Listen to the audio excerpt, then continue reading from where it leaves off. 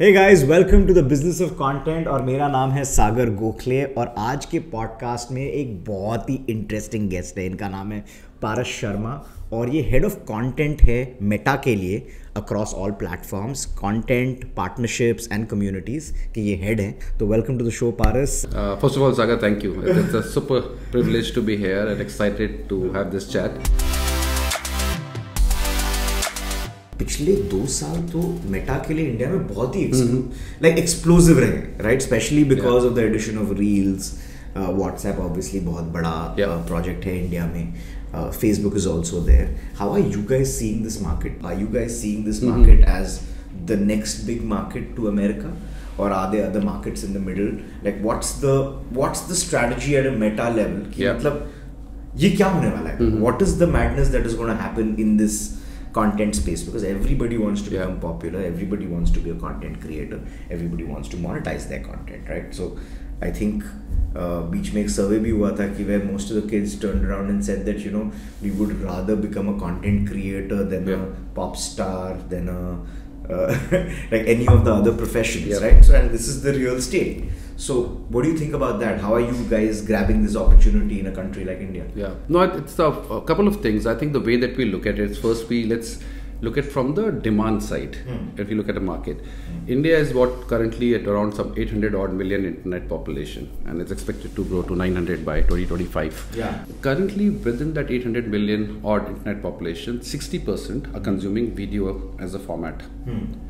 Now the 60% are huge. If you look at 60%, great, of the 800 million. But if you look at market like Indonesia, that is 70%. If you look at US, it's 80%. If you look at China, it's 90%, which means there's a huge headroom for more people to consume the video content. That's from the demand side. If you look at from now the supply side, one of the reports said that there are 100 million creators in India. Now, again, the way that you and I look at creators, there are different definitions, but let's call it that that's a total supply of creators. And if you look at India, currently there's 8 to 9% of the internet population are what is termed as creators. That number is 25% in China. Which means, again, there's a huge headroom for the growth in the creator ecosystem. Now, the third thing which if you look at, it's not about the size, it's also the shape of that pyramid. What we have seen is that, and of course, Reels has played a huge role in unlocking all the barriers of creation and distribution. And the creation, therefore, right now, Sagar, is no longer what you and I would have seen few years back, centered in metros, centered around macro-cultural movements, in a certain language, of a certain polished, high-quality production. Now it's coming from the tier 2, tier 3, tier 4 towns in different languages, of a different quality and format, but very well appreciated. We ourselves are seeing a program that we launched because our aim is that if we are a significant player in the ecosystem, it's not about just extracting the value which is current, but how do you build it for future? And with that aim in mind, we built Born on Instagram, where we said, okay, how do we educate people in their journey when they are currently experimenting or aspiring to be a creator? The last number, of course the numbers have grown, but the last public numbers that we talked about of the platform is around 250,000 creators who are engaged on Born on Instagram. 45% of those are coming from tier 3, tier 4 towns. That's where we see the growth coming in from.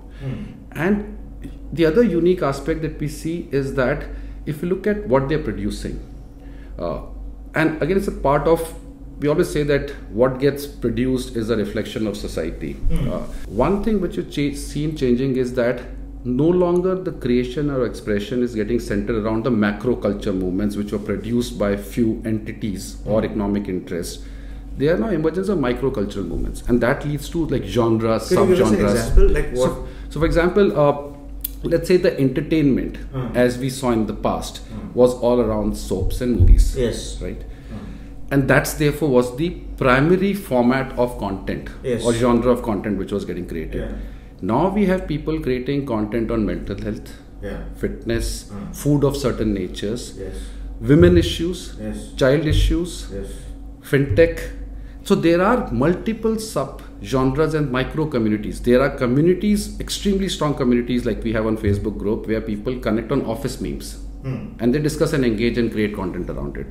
There are groups of hundreds and thousands of people who come and connect and talk about the gardening tips in balcony. So there is an emergence and acceptance that I don't need to belong to big macro culture. If I have an interest, there's a community, I will come and connect with that, and I will create content around it. So that segmentation of those multiple microculture movements or sub-genres, whichever way we define it, is what we see as the emerging part of it. That's one dimension. Then the other dimension which I see is that if you look at creators, we very strongly believe as a company that if you look at the future value of media ecosystem, we believe that a very strong part of that future value will be attributed to an individual, not to an organization. And that individual is the creator. And I personally believe that creators are the new IPs.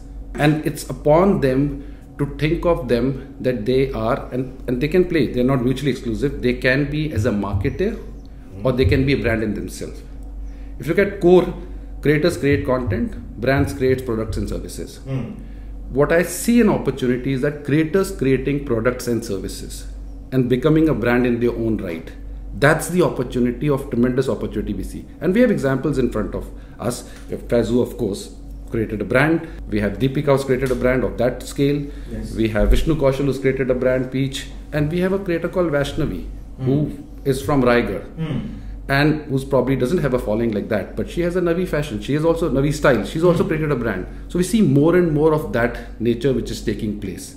More creators becoming cognizant of how can they realize the economic value more by becoming brands. Not everyone needs to be a brand. Yes. Many of them will continue to be marketers and sellers, but they need to then create their own IP. Yes. And we see there's a huge opportunity in that area which is coming in as we look forward. No, but this is very, very exciting. Yeah? So if Meta is also looking at it this way, obviously, Fazu, Deepika, all of these drive a certain number of footfalls on their IDs, and hence launching a brand makes sense for them.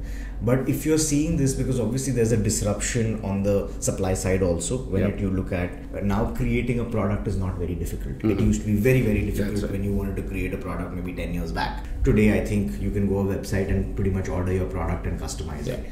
So you see more and more people doing this, right? Maybe a physical product or a digital product, which could be also a way to go. आप देख रहे हैं कि ये ज़्यादा से ज़्यादा होने लगेगा with more and more creators at a scale. But when you're looking at the headroom, right, in the market, like you're saying that, okay, we need to get here. What are going to be the drivers? Like, what are going to be the main drivers? Is language the biggest driver? So language in India as a market definitely is. But I'll tell you one interesting thing about language. There are two ways to look at language and two ways to look at the headroom.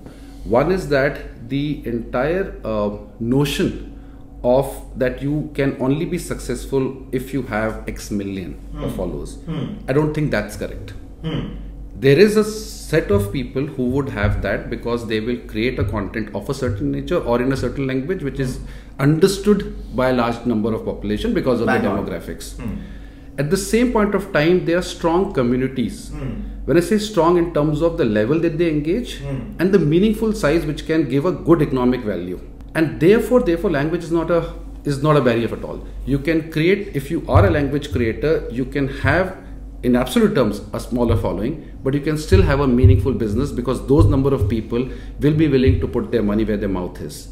And both will continue to exist. So there will be two ecosystems. And I have examples in our creator ecosystem. There are, I don't remember the names off the cuff, but who are creating content for moms or they're creating content around women health or women issues.